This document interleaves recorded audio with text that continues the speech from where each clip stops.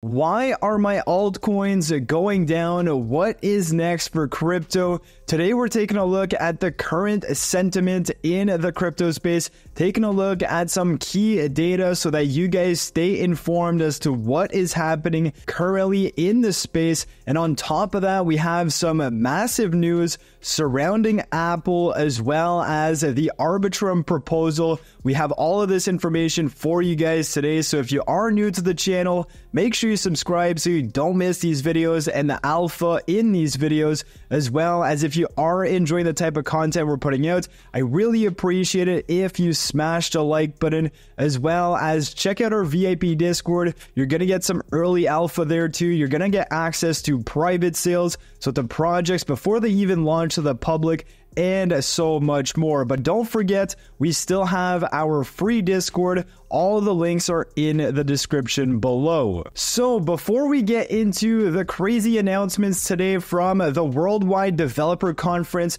we essentially have OpenAI and Apple partnering together to integrate ChatGPT technology into Apple experiences. This is a massive W for AI in my opinion. We're going to get into that information in the later part of this video, but before, if we take a look at the Bitcoin chart, what we need to understand here is that the Bitcoin halving happens every 4 years. We recently just had one in April of 2024.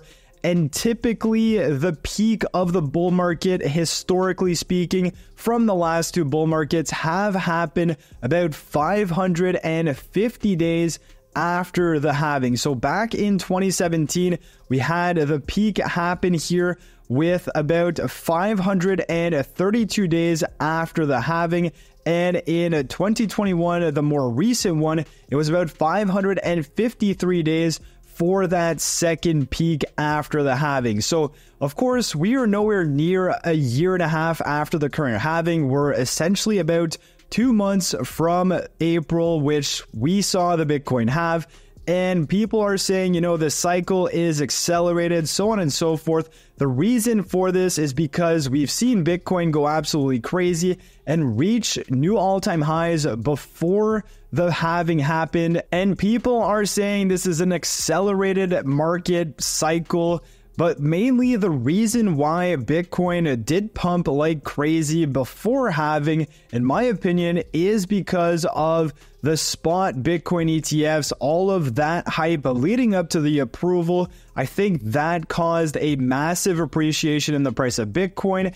And I do see something very similar happening to Ethereum in the next few months. So this massive lead up to Bitcoin prior to halving is partly in due or mainly in due to the Bitcoin spot ETFs.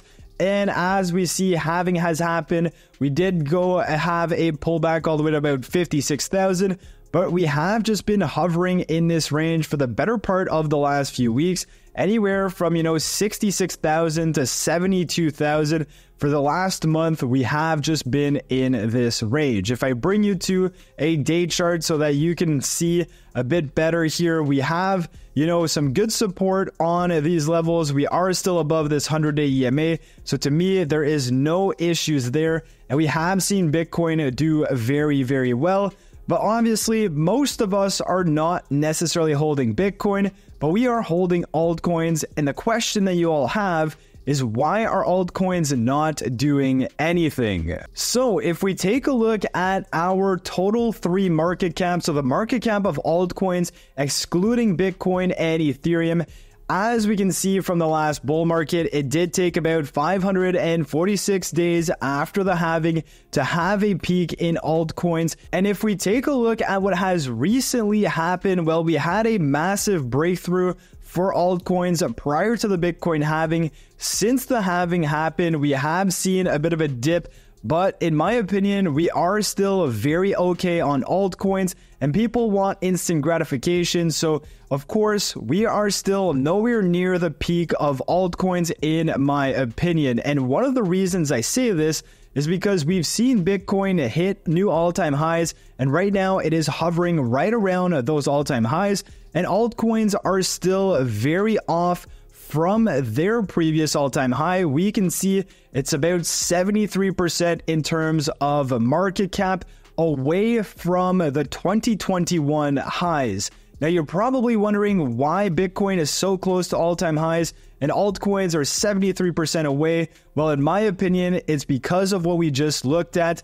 The Bitcoin ETFs really propulsed Bitcoin to get to those new all-time highs, and now it's hovering in this range. And in my opinion, we are going to see it blow out of this range, and we are going to get new all-time highs on Bitcoin. And typically what happens first is what Bitcoin moves, altcoins follow after Bitcoin moves. That is just how the money flows in crypto. We have seen that happen. But this, again, going back to altcoins, them being 73% away from their all-time highs, gives me a lot of hope and confidence that they are going to continue going up. It is not going to go up every single day, but in the next year or so, I do believe that altcoins are going to continue advancing, and I would definitely say that we are going to reach a new all-time high for the total 3 market cap. It's happened every single cycle, and I don't see it being different from this cycle.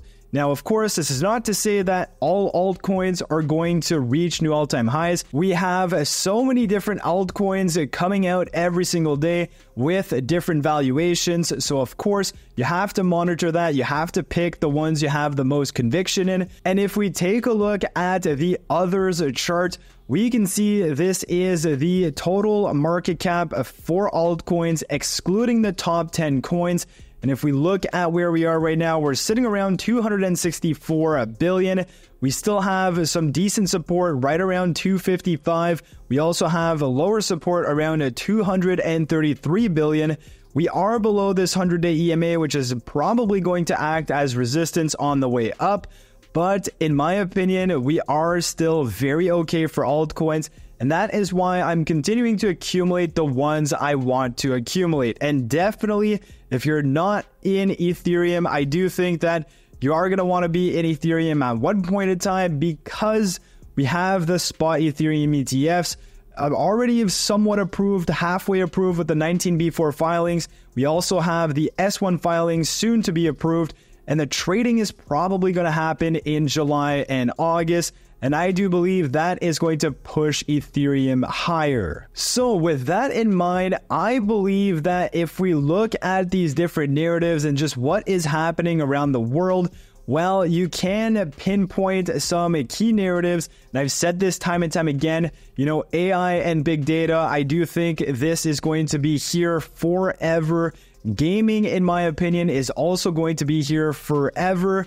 And we also have real world assets and Deepin, which have seen the likes of BlackRock invest into tokenized assets and so much more. So there are many different bullish narratives in my opinion, but today we're focusing on 2.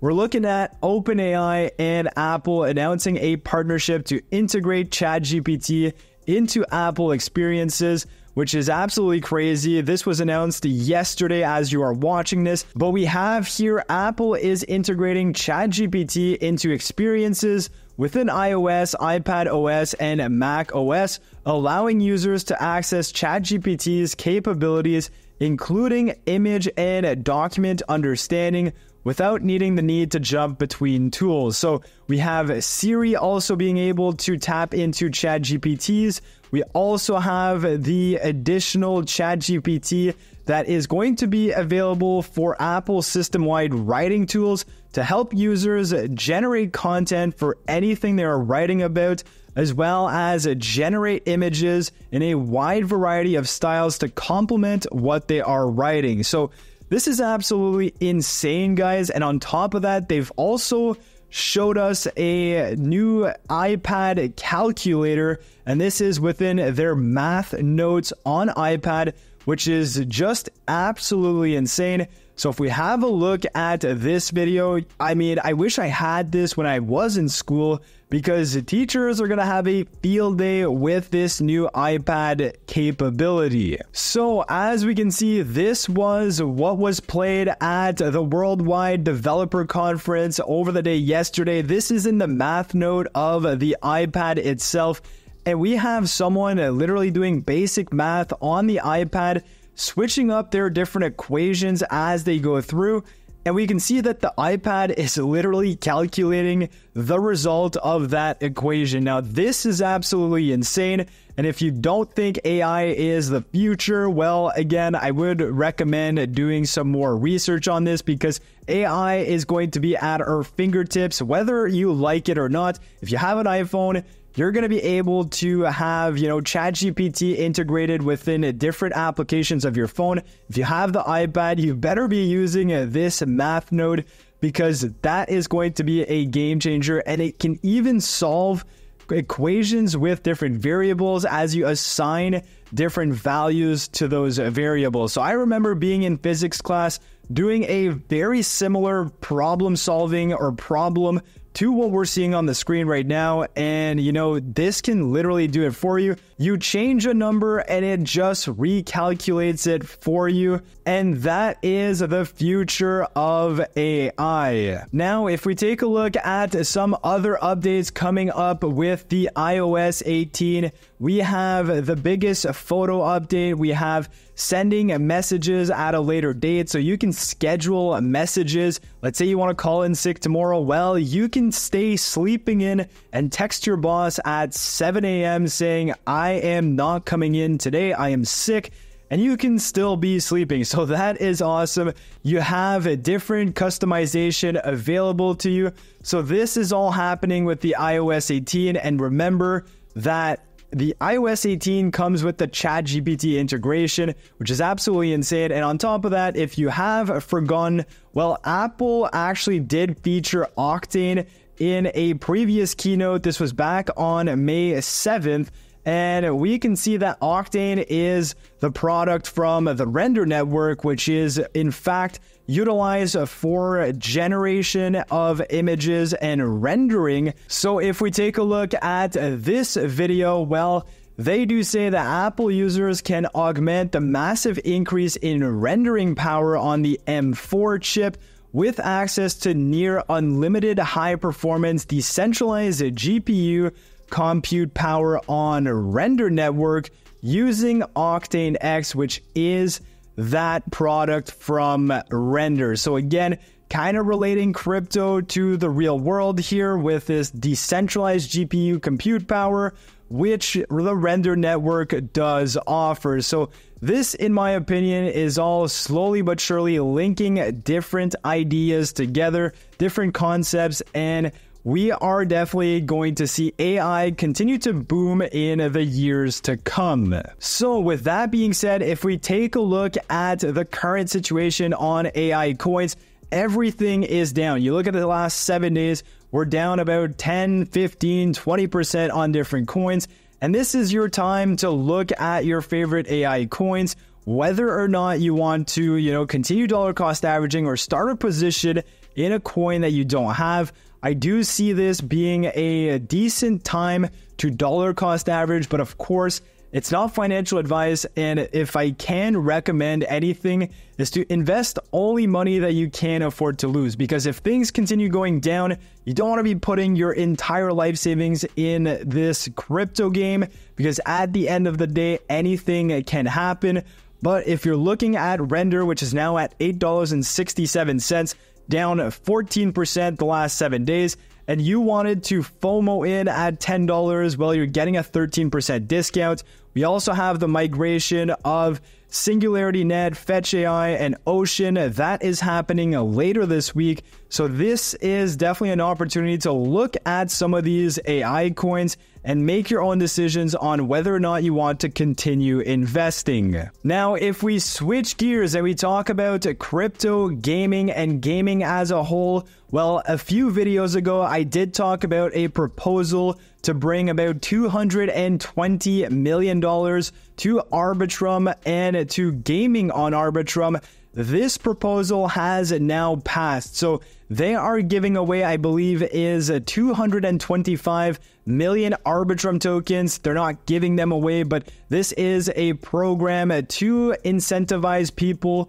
to build for gaming on Arbitrum. And we have the full breakdown of exactly how much is going into what. So we have 160 million Arbitrum over 3 years that is going towards a builder and onboarding growth. So this is definitely going to attract new studios, new infrastructure to build on Arbitrum and to build gaming ecosystems on here. We also have an infrastructure bounty, which is going to help the current projects on Arbitrum continue building their own ecosystems. And what I like about this is that Arbitrum is trying to compete against some of the bigger blockchains that are already pretty well established in the crypto gaming space, such as AVAX. I love AVAX, but I also like Arbitrum for this. And one of the projects I do think is going to benefit very well from this is in fact Zay Games. This is a layer 3 on Arbitrum, which is ultimately a layer 2 to Ethereum. But this, in my opinion, as games continue to get onboarded on Zay, we have to watch out for this current blockchain, because I believe there is going to be an adoption, and with the incentives from the Arbitrum Foundation with this $215 million proposal or $215 million grant that they are giving to Arbitrum projects, this is going to potentially be the key catalyst that we need for Arbitrum Gaming to be on the map and to compete with other gaming blockchains. So with all of that being said, to sum it up here, I still think we are very early in the current market for altcoins. We have seen Bitcoin hit new highs because of the spot Bitcoin ETFs. The Ethereum spot ETF is the next on the corner. That, in my opinion, is going to propulse Ethereum. We are still very early in the sense that, typically it takes about a year and a half to get the peak on Bitcoin. We're only about 2 months into the Bitcoin halving. And in my opinion, this is going to continue growing. It's not going to be overnight, but it is going to be over weeks and over the months to come. So I hope you guys enjoyed the video. We had some crazy news with GPT and Apple, as well as a massive win for the Arbitrum ecosystem relating to crypto gaming. I hope you guys enjoyed the video. If you did, smash the like button, subscribe to the channel, and don't forget to check out the VIP Discord if you want early alpha, if you want to get into projects before they launch to the public. And I will catch you guys in my next video. Peace.